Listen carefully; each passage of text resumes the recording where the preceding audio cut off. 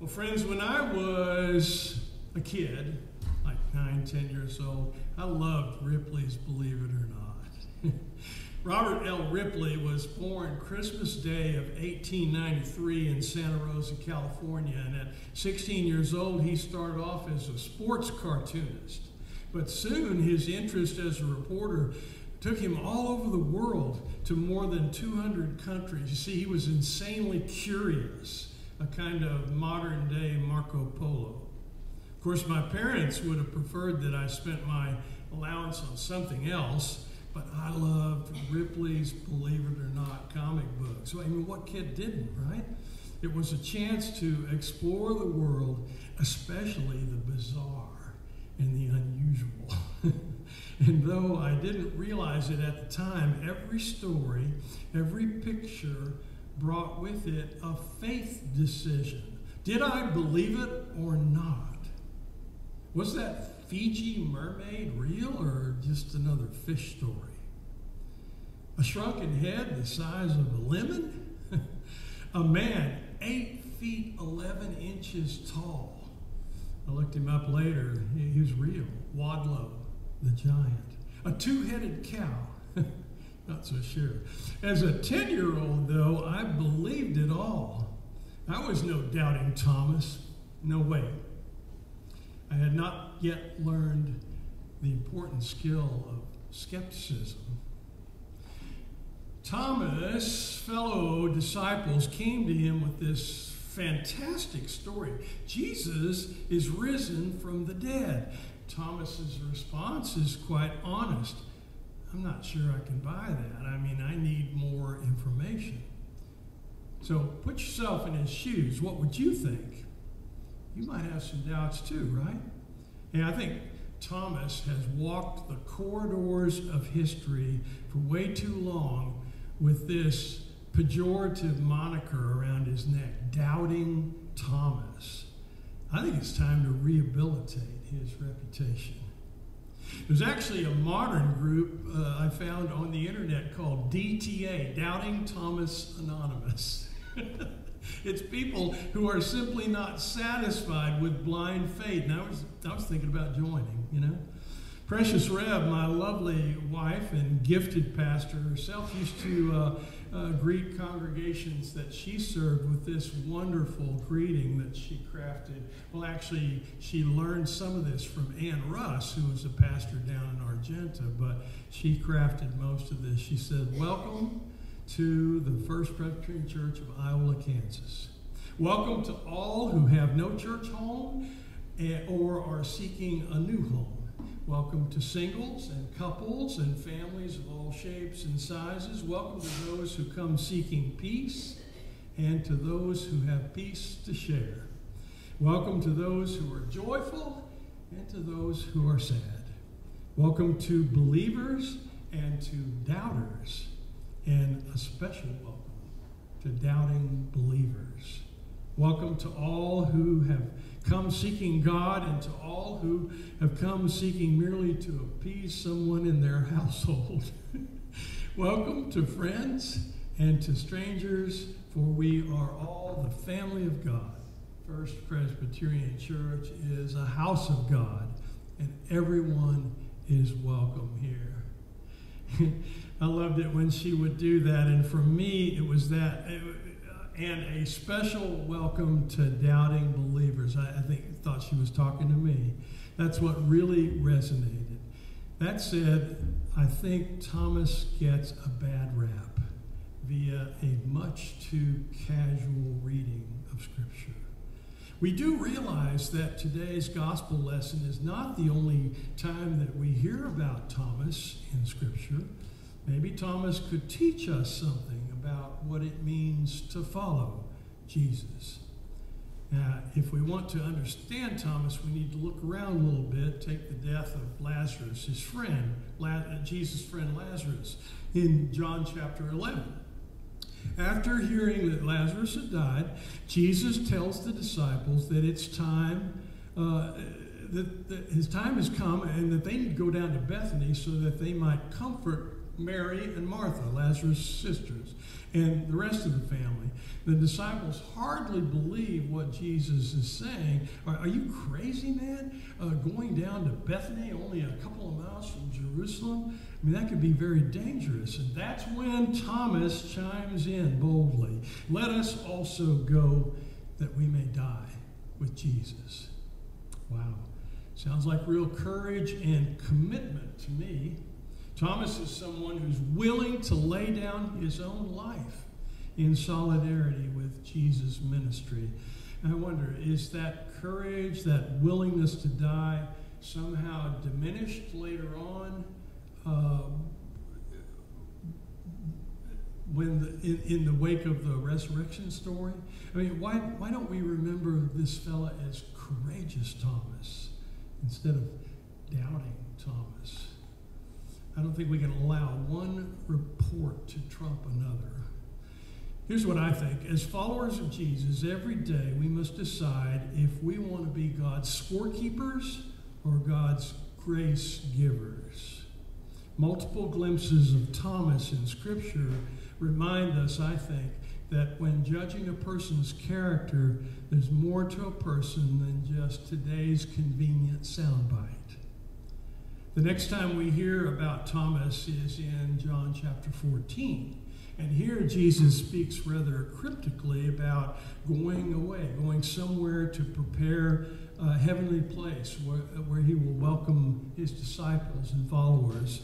Now, remember that our understanding of Jesus has developed over centuries here, so try putting yourself back there and then, please.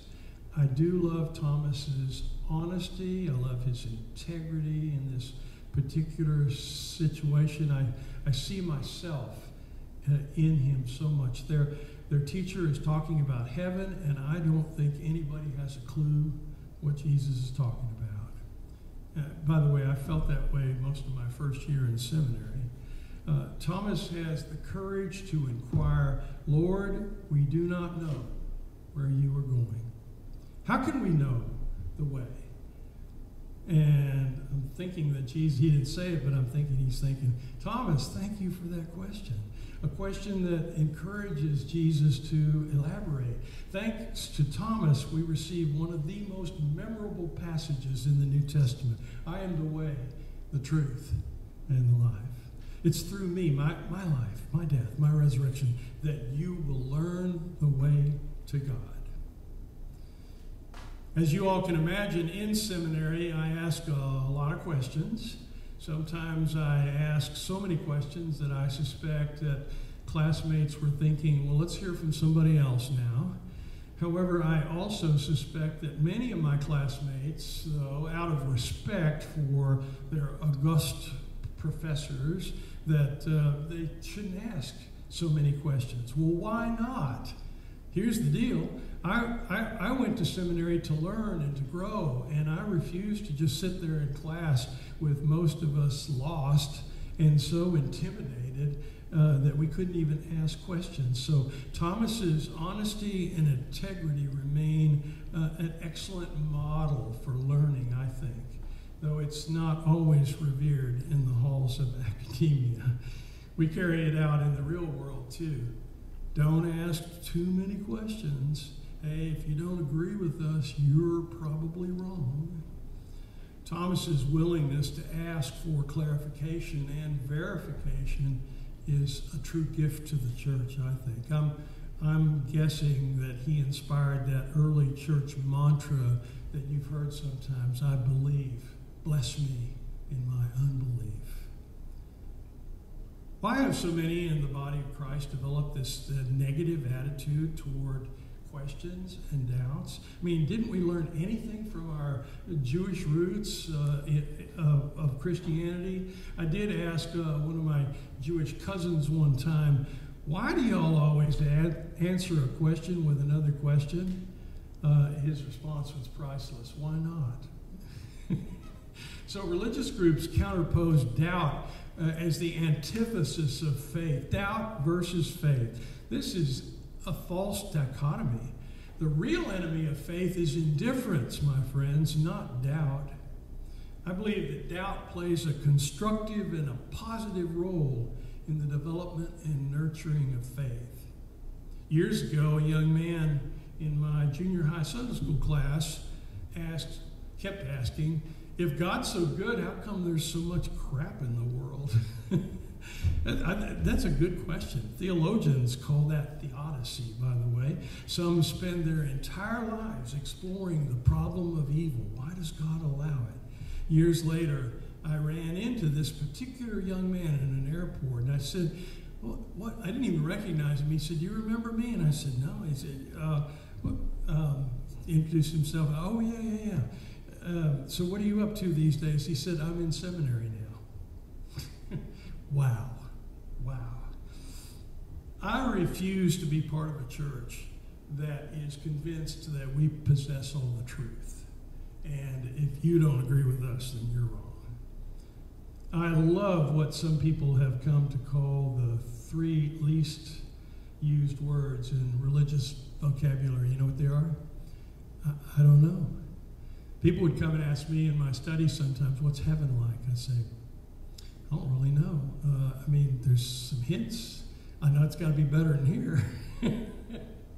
Often we don't acknowledge, in the way we Presbyterians have endured this celebration is using a big tent approach. We Presbyterians have a winsome way.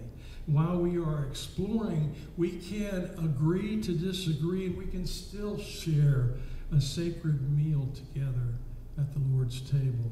I believe Einstein said these 3 words often with conviction. I don't know. They're actually the mark of an intelligent person, I think. Why should a faith journey ever rob us of our humanness, of our intelligence, of our skepticism? 12th century theologian Anselm called this way of life faith seeking understanding. When exploring who God is and who we are in relationship with God and each other, sometimes that exploration is enough. And the Hebrews have a word for this, dayenu. It's a powerful Hebrew word that our Jewish cousins use at the Seder table. If you've ever sat at a Seder with them, they sing dayenu. It's enough.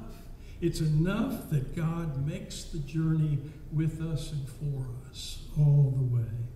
When our faith needs reinforcement, I can think of nothing better than the tangible experience of reality, which is exactly what Thomas was asking for. Let's not fault him for that. Essentially, Thomas the skeptic is saying, let me encounter the risen Christ the way you already have. It is good to experience this God with us, among us, who always meets us where we are, not where we ought to be. You know, every congregation is filled with people who are wrestling with unresolved issues of faith. By the way, that usually includes the preacher. A large part of my calling as a teaching elder was the special training in transitional ministry, first at IBM as a layperson and then later on in the Presbyterian Church. And it's been my calling mostly to help sessions create a safe environment where doubt and fear can be raised without questioners being made to feel rejected or like second-class citizens. Precious Rev sings this wonderful song by Janice Stanfield. I love it when she sings it. Maybe we'll get her to come here and sing it for y'all sometime. The title says it all. I'm not lost, I'm exploring. Friends in Christ, this morning, I hold before you one of the Bible's great faith heroes, Thomas the Skeptic, a spiritual hero who had the courage to admit that he didn't understand it all. He didn't have it all figured out. He wasn't afraid to ask a few questions. So let's not be folks who think that we have to have all the answers. Instead, let's be people who hold on to that measure of faith that's made real in relationship, in the crucible of thoughtful questions and concerns and a modicum of skepticism about life and death and resurrection.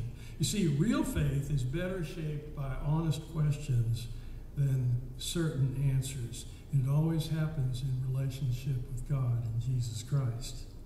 Let's call that faith-seeking understanding. It was Thomas's way, and we have John to thank for recording this enigmatic story, a story which teaches us that doubts may not always lead to answers, but doubts well explored and carefully investigated almost always lead to spiritual growth. Believe it or not. And now to God be all the glory, forever and ever. And the people of God said,